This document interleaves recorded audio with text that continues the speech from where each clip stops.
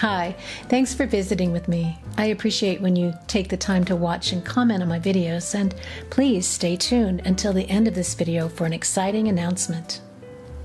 Are you looking for a relationship? If you want to be in a relationship, have you thought about why?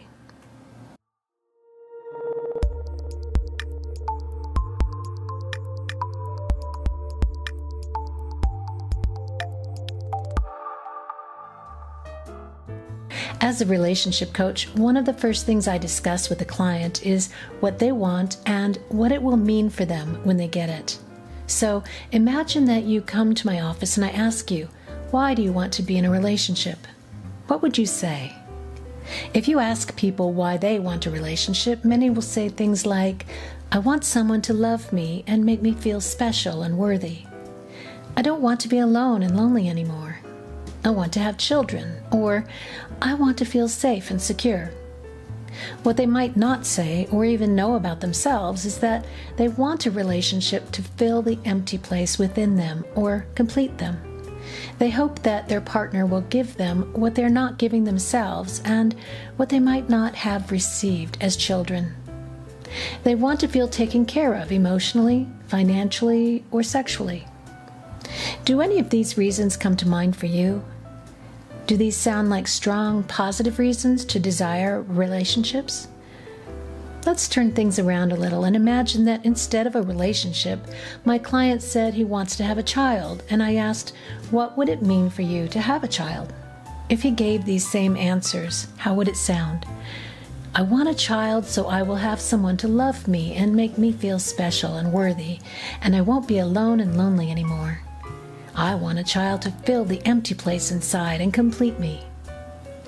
Do you hear what I hear? This man is expecting too much from a partner. No other person can fill the empty space inside of us and make us complete. We have to do that for ourselves. So, what would be a better, stronger, and more positive response to that question? What would it mean for you to be in a relationship? There are many compelling reasons to want a relationship, and here are 7 of them. Number 1, being in a relationship is good for your health. Statistics show that married people live longer than unmarried people, and they have higher happiness levels. Number 2, dual earning. Healthy couples create more opportunity, money, and fun. When you have someone by your side who is striving for the same goals, they are attained much more easily. Number 3, relationships can help us be our best selves. Often, we have the energy to do things for others that we wouldn't do for ourselves. Love is powerful, and your partner can bring out the best in you. Number 4, you can get more done when you have a partner. Sometimes it's a matter of motivation. Other times it's just nice to have company. Whatever the reason, 4 hands can get more done than 2. Number 5, having someone who knows you deeply is validating. This is the gift of knowing that the wonderful things you do are not going unnoticed, and it gives you more reason to do them. Number 6, romance creates warmth, hope, and happiness. The more you have, the more you'll enjoy your life. Having a hand to hold as you go through life makes the difficulties we all experience easier to deal with. When things go wrong, knowing that your mate has your back will help you get through whatever you have to and come out the other side a more positive person. Number 7 is life-affirming and all-encompassing, and perhaps the best reason of all to desire a relationship.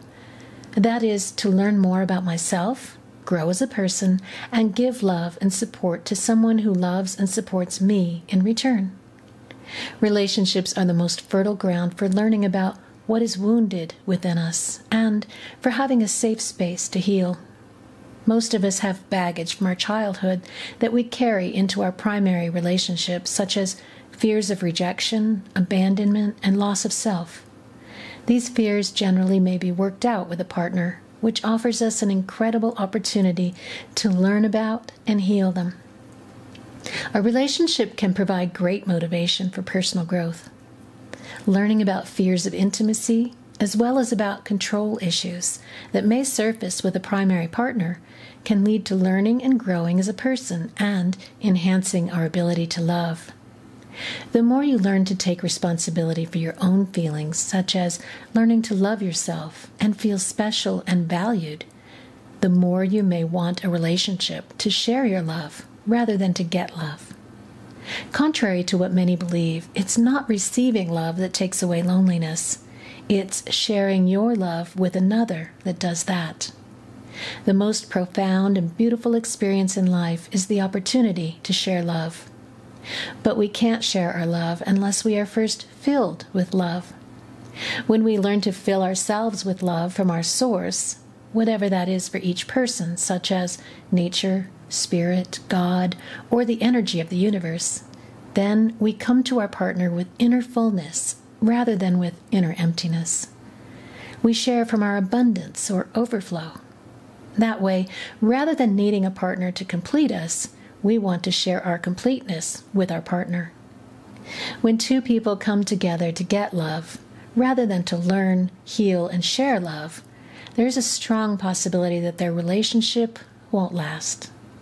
With both partners trying to get loved and filled by the other, and neither one having learned to love and fill themselves, each will ultimately be disappointed.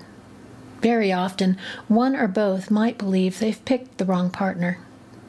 When two people come together because they want to learn together, grow together, heal together, share their time and companionship, and share their love and passion, they have a good chance of creating a lasting, loving relationship. When these people are asked why they want a relationship, they'll say, "I have a lot of love to give, and I want to share it with a partner who also has a lot of love to give. Possibly, we might want to have children to love as well. I want to learn and grow with someone who also wants to learn and grow." Or, "I want to share time, companionship, lovemaking, laughter, and play with someone and feel a deep connection." Look deeply inside now and honestly ask yourself why you want a relationship. And if you find that you just want to be loved, remember you can learn to love and fill yourself with love so that you have plenty of love to share with a partner. It's important to realize that we attract people who are most like us in thought and belief patterns. And that means we'll end up with a person who is at the same level of taking personal responsibility for their happiness and well-being as we are. Or they may be at the level of giving up on themselves, which includes making someone else responsible for their feelings. Given this reality, you have a far better chance of creating a healthy and loving relationship with a partner when you have a healthy and loving relationship with yourself. I'd love to know your answer to the question, what would being in a relationship mean for you? Let me know by leaving a comment below. Please visit my Patreon page and consider pledging a small amount each month to join our community, receive bonus perks, and support my work. And take a moment now to like this video with a thumbs up. Oh, remember that exciting announcement I promised? Starting the first week of June, I'll be changing from releasing a pre-recorded video on YouTube every Thursday morning to a live presentation followed by a Q&A with those who show up to participate in the live chat on Thursday evenings. So be sure to subscribe and click on the bell to receive notifications when I go live or upload a new video, and share this video with your friends. Thanks for meeting with me. We'll talk again soon. The softer side. Hi, thanks for visiting with me. I appreciate you when you Okay, got that out of my system.